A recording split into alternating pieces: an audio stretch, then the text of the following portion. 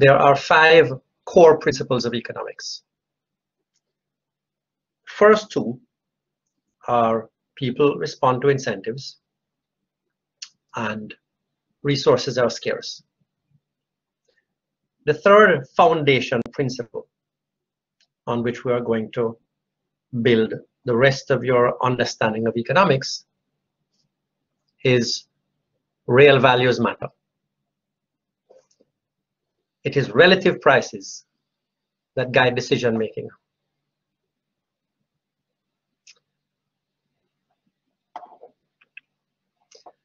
Let us say that Tisha gets a pay increase. How can we understand the real value of that?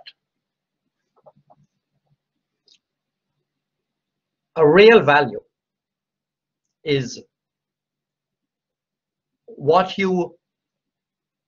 the actual services that you get from an asset, like shelter, if it's a case of a house, or transportation, if it's a car.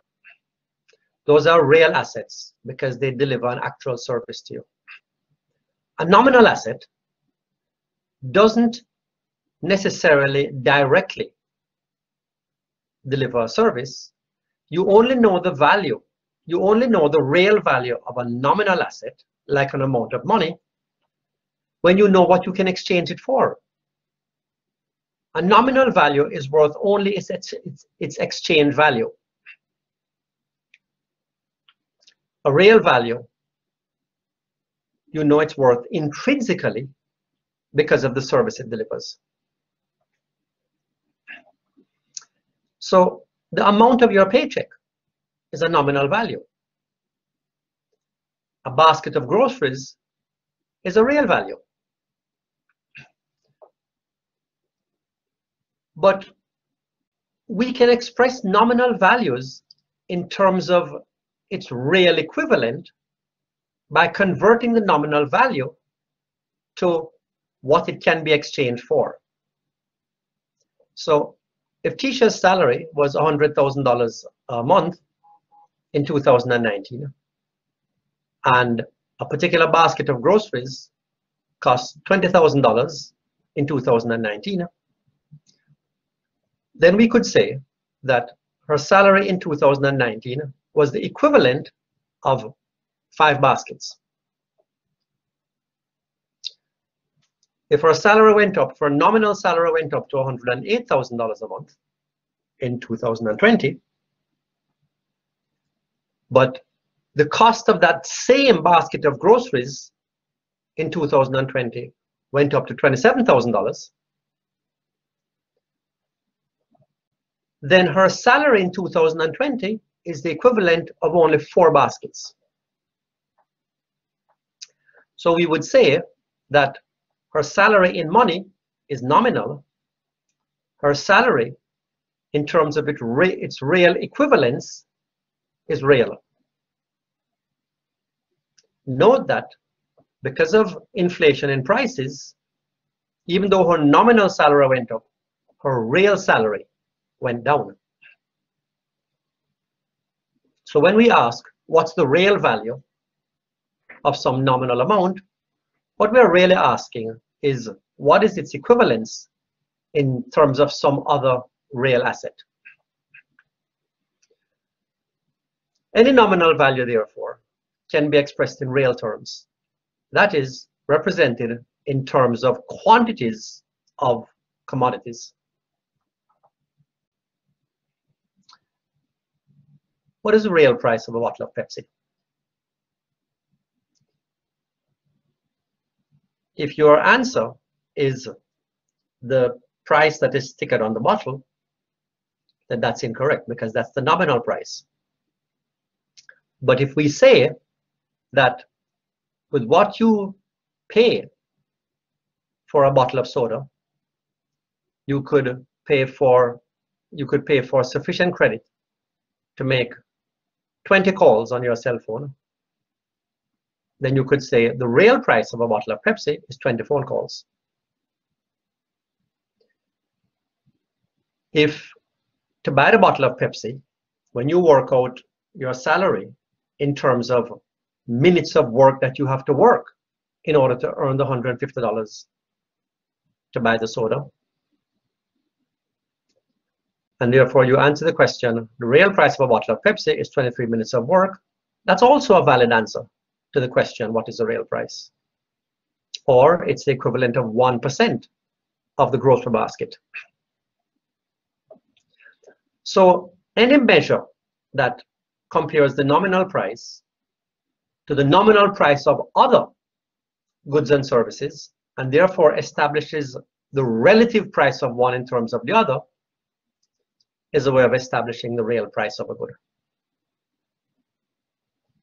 This nominal real distinction is important in economics and is going to come up time and time again in the course.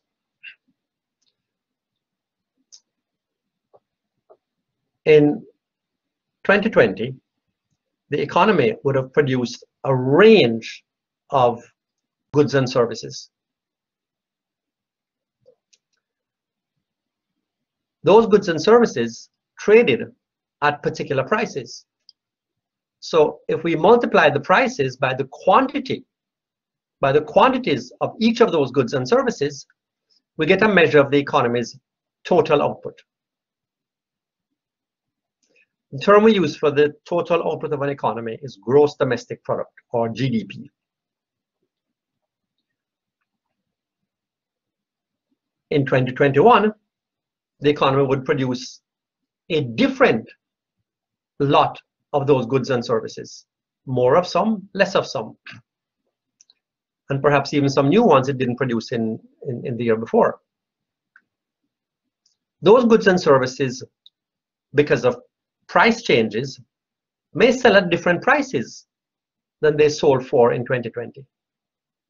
When we multiply the quantities produced in 2021 by the prices that are obtained in 2021, we get the GDP for that year. Those money amounts of GDP, measuring GDP in that way, is called nominal GDP. But if we found a way to measure the actual quantities, to add up the actual quantities of goods and services produced in each year, that would be real GDP. So nominal is to express a value in terms of money. Real is the value of the intrinsic service of the good, or its equivalent in some other good or bundle of goods. With that distinction, we assert that it is real and not nominal values that matter for most decision making. Suppose that your lecturer says to you, you know, I have some research I need to get done and I need some research assistance on weekends. And I'm willing to pay you $50,000 to work for a few weekends assisting my research. And you have to decide whether you prefer to spend your weekends having your free time, having your leisure time, or if you want to forego leisure to be able to earn $50,000. That choice is not going to be made based on the nominal amount, $50,000.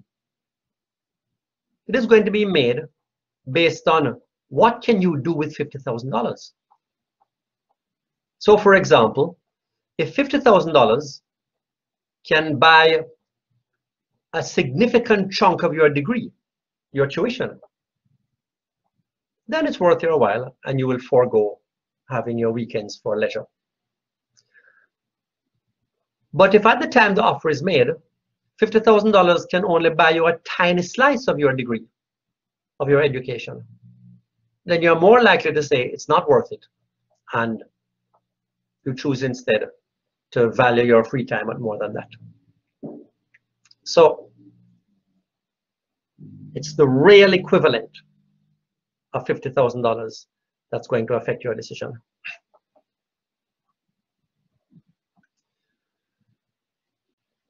Consider this apparent paradox.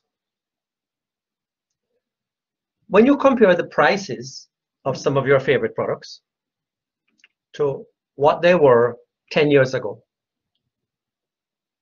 or when you were in elementary school, or when your parents were young, the price now is much higher than it was in previous years, and keeps going up.